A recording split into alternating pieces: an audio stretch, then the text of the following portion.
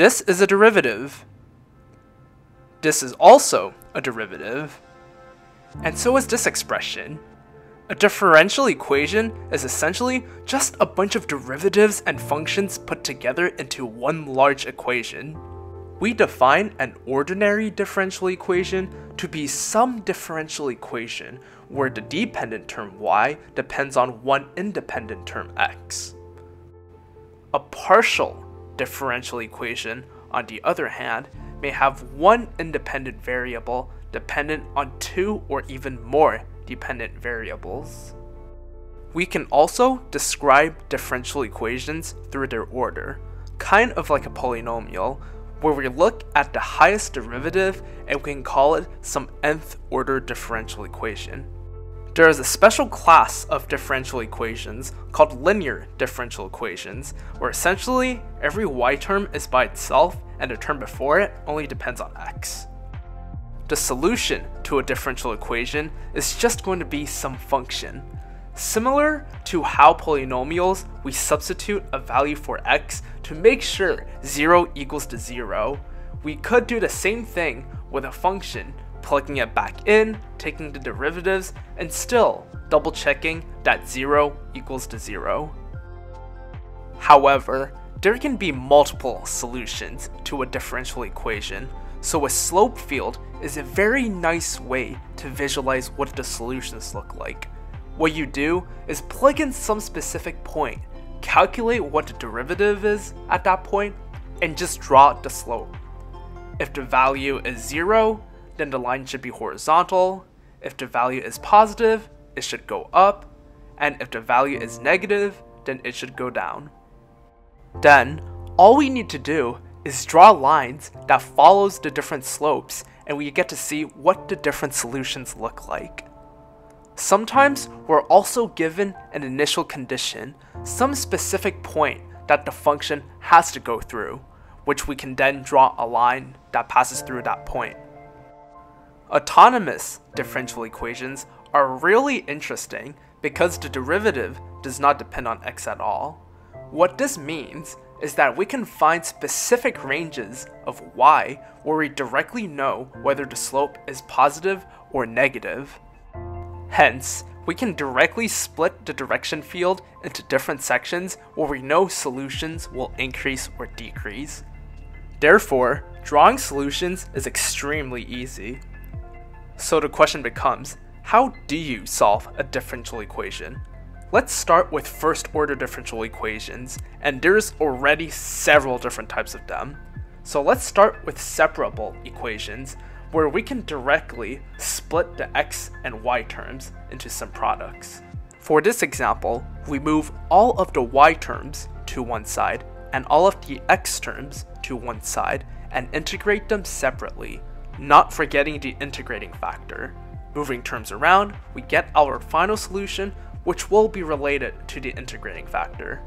We can solve for that integrating factor if we're given some sort of initial condition, as mentioned earlier. Onto linear equations, which we know have to have this form, as mentioned earlier, and if we divide a1 of x on both sides, we get this really nice form. What we do with linear equations is we first solve for something called the integrating factor, which is e to the power of the integral of p of x. The reason we do this is because this gives us a really nice expression where we can directly integrate f of x with the integrating factor, and that gives us something closely related to y. Exact equations have to follow a very specific form where the partial of m with respect to y is the same as the partial of n with respect to x. Now, solving exact equations is a really specific process.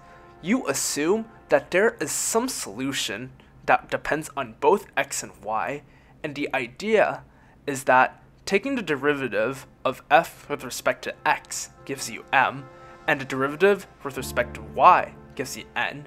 So all you need to do is solve for f of x and y by taking one of the m or n's, integrating it, knowing that it has lost one of the terms due to taking the derivative, and then solving for f of x and y and setting it to 0. Now, the reason differential equations are so popular is because all you need to do is say something like the change of a population is directly proportional to the population itself, and you can get an explicit solution. A solution that looks like a population that you might expect to grow or decay. Newton's law basically says that the temperature of a specific object will change directly proportional to the difference between the temperature of the object and the surrounding temperature, and the solutions do look like temperatures that we expect to see. Another very popular differential equation is called logistic growth, where the change in population not only depends on the population itself, but also how close it is to the carrying capacity. So the graph looks like something we would expect for some population where there is a limit on how high the population can go. Now, let's get to higher order differential equations, which are a bit trickier to solve, so let's make it a bit simpler by making the right-hand side equal to 0. These equations are called homogeneous equations, and they have some really nice properties. For one, if you have a list of solutions to these equations, their linear combination is also a solution. Another fact we should know is that if we can't find coefficients where solutions can cancel each other, we call them linearly independent, kind of like linear algebra. Furthermore, an nth order homogeneous differential equation has to have exactly n linearly independent solutions. So putting all of these together, we get that the general solution for a homogeneous differential equation has to be a linear combination of these independent solutions. Now, showing independence is going to be a little bit different compared to linear algebra because we're dealing with functions, but one nice thing that we have is called the Wronskian, which is essentially a matrix, except every row is a derivative of the row above. And if the Wronskian is non-zero for any x, then we know that these functions are dependent. Here, we see two really nice examples where one never equals to 0 and the other always equals to 0. Now, let's solve a really easy example of homogeneous linear equations, constant coefficients. Every single term in front of a y has to be some specific number. All you need to do is transfer it to its auxiliary equation, where every single derivative just becomes a power in a polynomial. You solve for the roots, and depending on what the roots are, there is really a specific formula for a general solution that you can just plug it back in.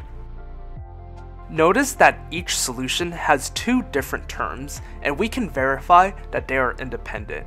And since there are two of them, they have to form the general solution. Notice that all we need to do now is do a bunch of algebra, solve for the roots, and just plug it back into the formula. The constants can then be solved through a system of equations with two different initial conditions. Now let's say we don't have a 0 on the right hand side, we do have something non-homogeneous. What do we do? Well, if we do have the solution to the homogeneous solution, where we know it's some sort of linear combination which can equal to 0, if we just add that solution that solves for the specific g of x at the end, that combination will also be a solution. Now, there are two main ways to solve for this particular solution. You either use the method of undetermined coefficients, or you use Laplace transforms. Let's start with the method of undetermined coefficients, which is kind of just guessing. You're essentially guessing what the form of the particular solution is such that it matches the right hand side. If the right hand side is some sort of polynomial with degree 2, then you guess some polynomial of degree 2. If the right hand side is some sort of exponential, then you guess some form of exponential. If the right hand side has some sines or cosines, then you guess that it has to have sines and cosines because, well, derivatives can switch to sines and cosines back and forth. If your guess ever matches the complementary solution, then go up by a factor of x, because you're just gonna get the homogeneous solution again. Now, let's walk through an example. We know how to find the complementary solution. Find the auxiliary equation, find the roots, and we're done. Now we try to guess the particular solution. We first guess that it has to have some sort of e to the x. but it's already in a complementary solution, so we guess x e to the x, which is also part of the complementary solution, so we go up even more. We guess x squared e to the x. So all we have to do is solve for the coefficient in front of this term, and that gives us our particular solution. And together, that gives us our general solution. Another method, which is probably a more rigorous method, is the Laplace transform, which by definition is just some transformation where you put in a function and you get out another function.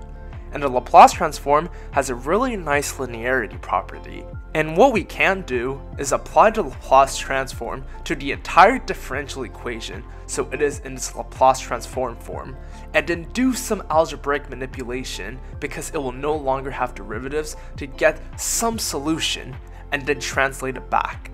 This will make more sense once we look at an example, but first, here's some really common Laplace transforms you might see on the first or last page on a differential equation textbook.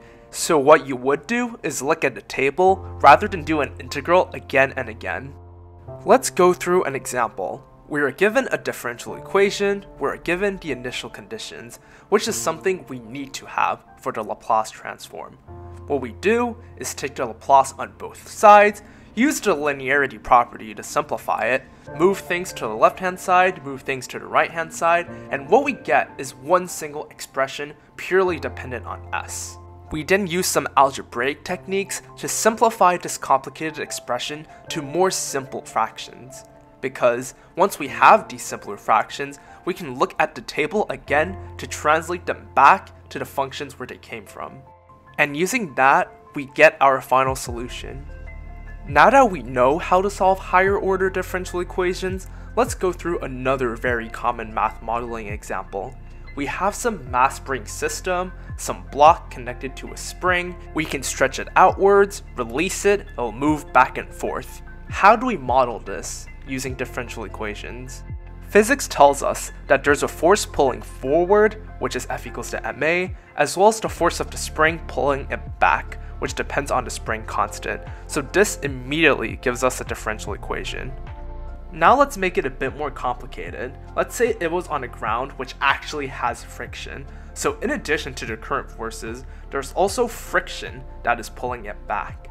So all we need to do is modify the differential equation to add another force, where friction depends on the velocity, which is the first derivative of x. Now, depending on how much friction there is, the spring will move in very different ways, which you might expect, but there is a very mathematical way to show how this works. So we will split this into 4 main damping cases. Whether there is no friction, a little bit of friction, quote unquote the perfect amount of friction, or too much friction. Notice that once friction is involved, we have some decaying term at the front, which makes sense. The spring will stop over time. But once we have too much friction, there's no longer a sine or cosine. The spring just doesn't move back and forth anymore. And we can see a nice visualization of this as well, which is really nice.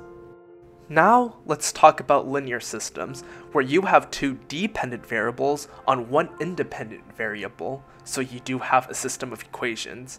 If we have constant coefficient linear systems, we can write this in matrix form, which is extremely clean. Just as a quick reminder, because we will need this later, in order to calculate eigenvalues, you need to calculate the determinant of a minus lambda I, and then you solve for the eigenvectors by finding the v's that makes it 0. Now, kind of similar to the second order differential equations, depending on what eigenvalues we get, they will give different solutions, and it's the same process as before. Solve for the eigenvalues, solve for the eigenvectors, plug them into the final solution. Just like we did before, let's look at some examples. The process is the exact same. You're given a matrix, you're going to solve the eigenvalues, it's going to fall into one of the 3 different cases, you're going to plug them back in to solve for the eigenvectors, and together they give you the final solutions. Now what's interesting is that these different eigenvalues, when plotted, also look extremely different, and typically we can also classify them by their stability. Just as a quick example, let's say that the eigenvalues are negative. Well, the general solution tells us that everything will converge to 0 over time, but what does the graph look like? Well, the graph looks like the same thing. A bunch of different lines all going towards the origin, which we call a stable node. Now what if the eigenvalues are positive? Well, all the solutions will be going outwards and hence we create an unstable node. Now what happens if one eigenvalue is positive and the other is negative? Well, one vector is going to go to 0 and the other vector is going to go to infinity, and this is what we see in the graph as well. All of the lines kind of following this horizontal line to infinity. Now let's consider the case where we have complex eigenvalues. Well, we know the alpha term kind of tells the graph to go inwards or outwards, and the beta term, since it becomes cosines and sines, just becomes a circle. So if alpha is negative, we have a stable spiral, all the solutions circling inwards. If alpha is positive, on the other hand, then the solutions will be circling outwards. If alpha is 0, then all we have are the sine and cosine terms, so the solutions will just go in circles. In the natural world, however, a lot of differential equations don't have these nice explicit solutions, so we need ways to estimate the real solutions. One method is called Euler's method, where using the definition of derivative, what we do is essentially start at some initial point and take small steps according to the derivative to hopefully approximate the answer at the end. Let's go over an example. Let's say there's this differential equation, we're given the initial condition, and we want to approximate the value at like y of 0.2 for example. H is our step size. What we essentially do is step forward one at a time, using the derivative to see how much we step upwards to approximate our final solution. And what we realize is that we're not that far off from what the actual answer is. One thing that people in numerical methods love doing is error analysis, essentially seeing how well this method actually works, which we can actually prove using Taylor's expansion. Using the expansion, comparing it to what we actually are using, we realize that each step, we make an error that's of the size h squared. So after n steps, we get an error that is directly proportional to our step size. This is already pretty good. If our step size is 1 over 1000, then we expect the error to be around some factor of 1 over 1000. But we can do even better, called the Runge-Kutta method. There's a lot of different variations of it. I'm just going to go over the 4th order version, where essentially you do a bunch of algebra to get 4 different variables and use those to calculate the next step. Using this method, we can show that the accuracy is much better. If h is 1/10, then h to the 4th is 1 in 10,000th. In this video, we covered a lot of things regarding differential equations. We speed ran a lot of them, we kind of introduced some methods. Obviously, this isn't going to cover everything in a regular differential equations course, but hopefully this gave you a general idea of what you might expect when taking such a course in your undergrad career.